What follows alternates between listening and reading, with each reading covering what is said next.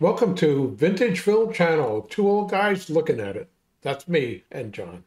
I love that. Two old guys. Hey, Vintage Film Channel, folks, if you haven't seen it, you really need to go to vintagefilmchannel.com and or YouTube/ Vintage Film Channel, where Gracie has collected uh, probably thousands of old films, old TV shows, and documentaries, all kinds of stuff. Today, we're reviewing a 1934 kind of comedy, farcical comedy drama feature film called The Marines Are Coming. And it's a fun little silly little film from 1934. I kind of enjoyed it. It's not particularly well done. Must have been a B movie at the time, don't you think, Art? No, I don't think it's that good. Low budget would be, which is it was described as some descriptions on IMDb, would be giving it a lot of credit. Uh, it was pretty, basically, think of the final scene with the planes taking off at Casablanca. Yeah. That was a level of quality, okay, but without all the good acting.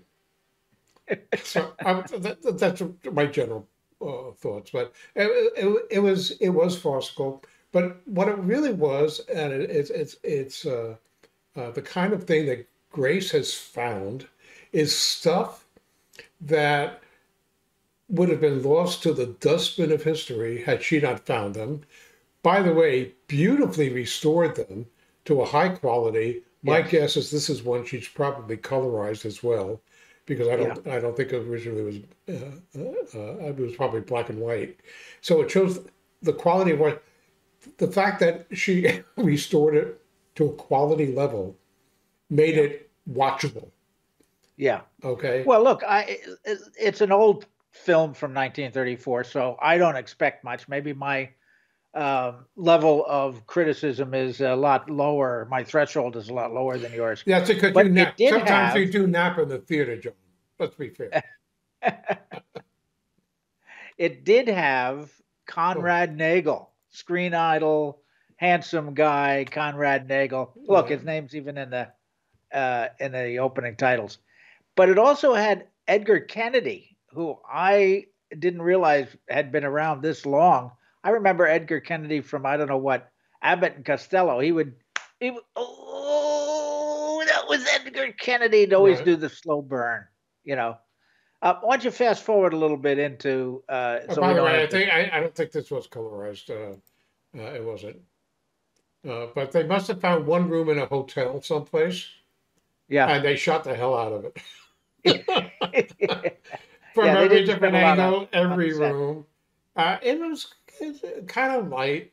Um, um, I actually watched the whole thing, and because first of all, I enjoyed the quality of the restoration.